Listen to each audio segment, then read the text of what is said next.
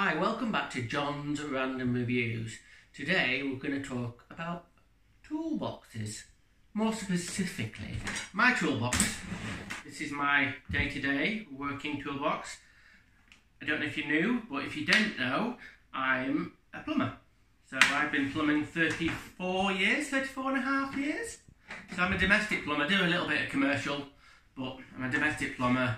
So I'm in and out of houses and places like that. So, first thing to talk about toolboxes, well, or these new trend, which is these tool bags. They look a bit like a backpack. So you have like a zip that goes around. I haven't got one, and I'll tell you why in a minute. So the new trend is for people to have these tool bags with little pockets and little bits where you put your tools. Now then, controversial. I think these tool bags have come from Sparkies because I've seen originally, so a few years ago, I saw Sparkies use them. So now you see plumbers use them, and it's kind of like maybe it's American thing, don't know, but they're shit. So that's my thing. Don't get the fucking tool bags. And so if you're starting out or thinking, oh well, what's a tool bag all about? Get a toolbox, not a tool bag, and I'll tell you why. First thing is, your tool bag, it'll end up with you'll never get all the tools in the little bits in when you're taking the bag open. You never get all the tools back in the little slots, and the tools get piled into the bag, and you'll be fucking about forever trying to get your tools out. So anyway, second thing is, if you turn up at someone's house with a backpack, the bloody customer's going to think, bloody hell, is this dude coming to fix my tap, or is he going to go for a hike? Oh, is he a member of the Scouts or something? It's not professional to have a backpack. So, toolbox. If I rock up with a toolbox, people know there's mean business. Well, in a fashion, because the toolbox is covered in stickers, like a kid. But anyway, that's a skateboard thing. Skateboarders stick stickers over everything. So, hence that. So, come on, let's get involved. Right, I've had a few toolboxes over the years. So, I've had plastic ones, which, okay, so they're fairly light, but they always bloody break. So I did have a metal toolbox years and years ago when I was a young man. So recently I thought, fuck it, I'm going to get a metal toolbox again. Now you could be thinking, oh dude, he's gone to some, I don't know, some big place where they buy expensive bloody tools, or it's got to have a name brand, or, because you know what I mean, I like quality stuff. The toolbox is from B&Q Warehouse. B&Q, and then I thought, well, I'll give it a go, it might fall to bits, but it's actually quite good quality.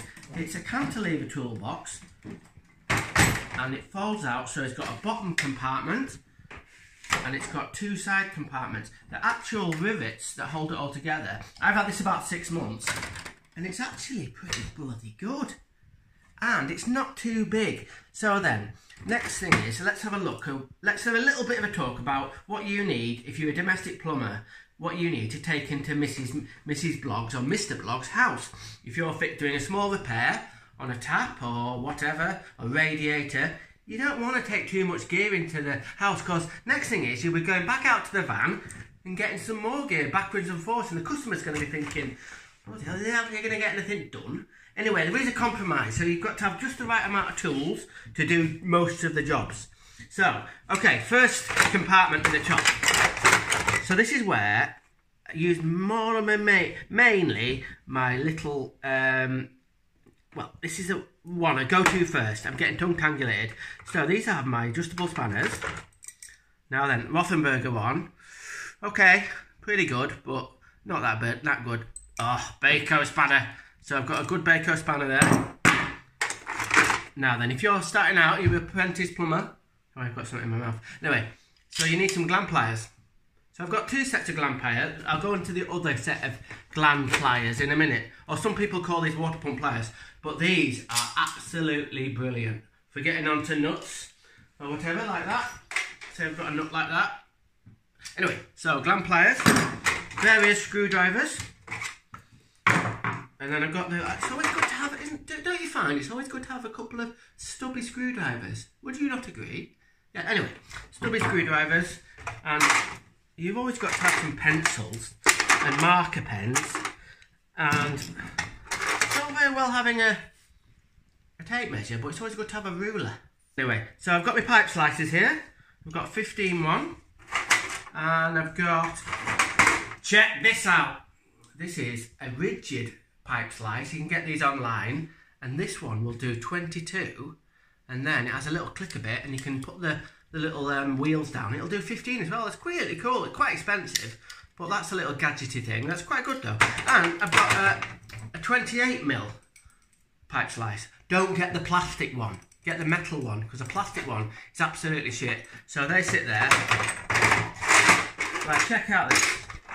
It's a little ratchet spanner, but I haven't got one in here actually. But anyway, you'll have to take my word for it. This is brilliant for drain offs. So you can put this on a drain off, and you're not messing about, because drain offs are usually down the back of a boiler or whatever. So you can put this on a drain off and open it and shut it. Really good. That's a good bit of kit that I got off that eBay. That's pretty cool. So is that the first compartment done? I think so. So okay, let's go across to the other side. So in here I've got my little compartments with all my little. Anyway, check this out. This is brand new. This is if you've got a bolt or an M10 rod, this, and it gets cut funny, or you can't get a nut started. This will clean up it. Put a bit of a chamfer on the end of the bolt. So that's pretty cool. I've not used it yet, so I don't know. I'll come back to you about that. So, what do you call these nut drivers? Anyway, these to go on nuts, and you can put them onto your drill. So these are all little bits in here. Let's have a look in here. We've got tap sets. So we've got, oh look, a little tile cutter. And we've got all sorts of different things in there. Sort of like, not used every day. So little bits and bobs in here. We've got, these are pretty cool actually. If you're a domestic plumber and you're starting out, you need some 1/2-inch caps. If you're taking a radiator off, you need them to cap the radiator off. So sometimes radiator valves pass, so 1/2-inch caps for the radiators. So that goes in that little compartment. Same little few. What's good, if you're going into a little situation where you're not messing about going to the van, it's always good to have a few screws, a few Jubilee clips, the old 15mm compression blank end. I've got some actually push fit ones as well. So all sorts of little bits and bobs. Check this out. This is awesome. Oh, this is a little socket set, and it's a company called Armeg. I don't know who the bloody they are, but check this out. This absolutely beautiful little socket set. So it's got a little socket there, and look at that. Look at the action. Absolutely. If you need in a tight spot and you've got to get it to a screw or a little bolt, oh man, that's a beautiful bit of kit. So I've got a couple of punches. So what I've got here, I've got to have the old Stanley knife, big adjustable one. This is just I don't know, not a massively expensive brand, but it'll jaws open really wide. You can get onto like nearly a 42mm nut. Anyway, scissors, big water pump pliers. Oh, hang on, the name of this is Ox, and that's the same make as that one, I think. Anyway, so right, I'm going to show my age here a little bit. Right, this is a pair of footprints. Now, you're an apprentice, you might think, what the hell's this? But when I was starting out in the late 80s, mid 80s, these were the tool to get. It's adjustable wrench, and you can get it onto pipes or you can get it onto a nut. And it's what you do is it has a little sort of screw there, and you can see all the holes, and they can adjustable. So I've actually, tell the truth, I've actually drilled this out to go onto an immersion heater. So you can put that onto an immersion heater and actually hit it with a hammer and unloose an immersion heater. Anyway, so that's a pair of footprints. Now some people will say they're a load of shit and I don't like them, but I like them, so there we go.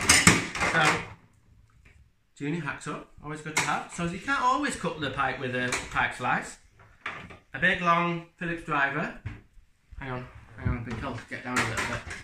And what else we've got here? Right. If you're a plumber, a young plumber, and you don't know about this stuff, you need to know. It's not toothpaste. It is Fernox LSX. Now the people who know, they'll know. And the people who don't know, need to know. So if you've got a bit of a weep on a compression joint or a threaded joint, and well, if I'm doing a big threaded joint like a brass one, I will put this on. So what it is, it's a high pressure silicone. I'm going to get a bit on my finger here.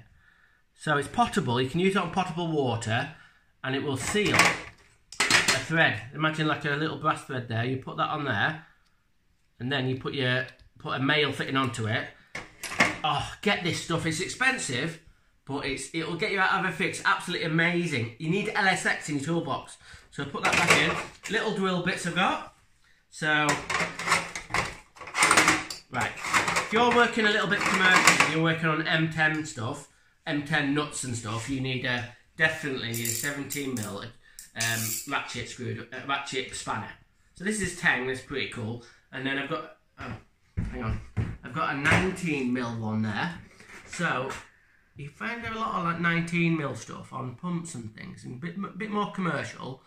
And if you're doing up Viking Johnson couplings on stuff like that, you're definitely going to need a 19. So that's always good to have a 19 and a 17 ratchet spanner in there. This is a good bit of kit.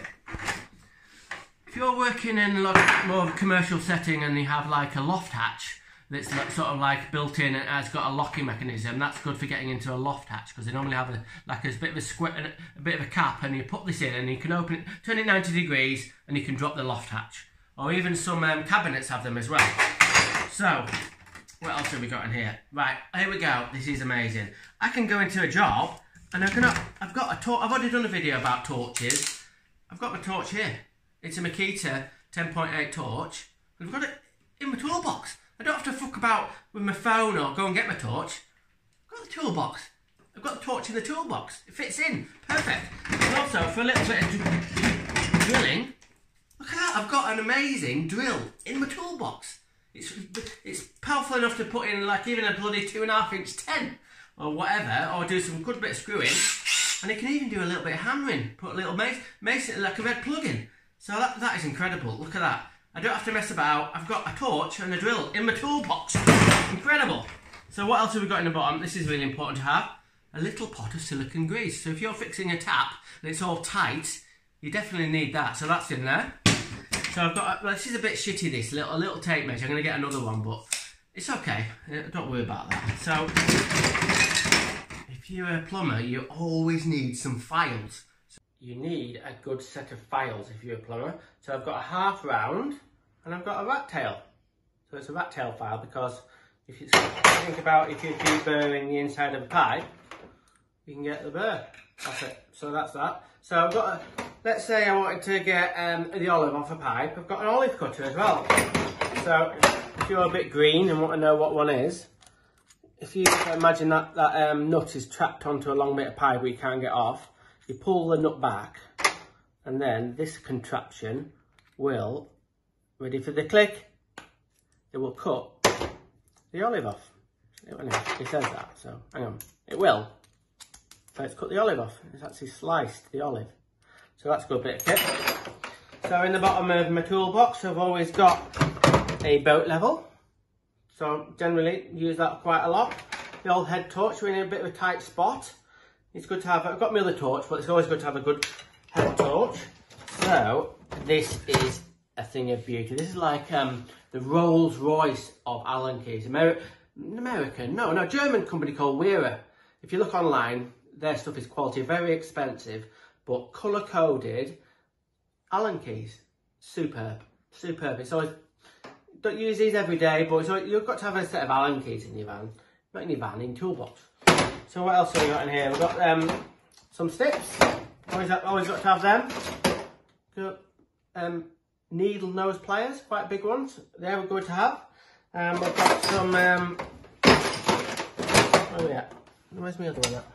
Oh, anyway, box spanner for doing monoblock taps, and little keys for opening various lock shield valves and things. Oh, the old PTFE, you always need that, bloody hell, fire. Always good to have a bit of sandpaper. So why have I got that? So if you're doing a bit of soldering and you need to get the end bits, got paint and it's really shitty, you can clean it with a bit of sandpaper. And also I've got this this stuff, which is like cleaning strips. And they're abrasive cleaning strips, so they're really good as well. They've got them in there. So, I tell you what, that's about it. So this is my toolbox. I'm a domestic plumber. So this is what I take to work, and I take into most jobs. Carry it into someone's house, so I can take it into a kitchen or upstairs into a, a bathroom or anywhere really. So I can do most jobs because I've got the tools to do most jobs. And if there is a specialist stuff, I go in the van. It's all in the other stuff's in the van. So thanks for watching. I hope it's been well. I hope you've learned something. If you haven't, you haven't. But there we go. Okay. Thank you for watching. Random is rad. Rock on.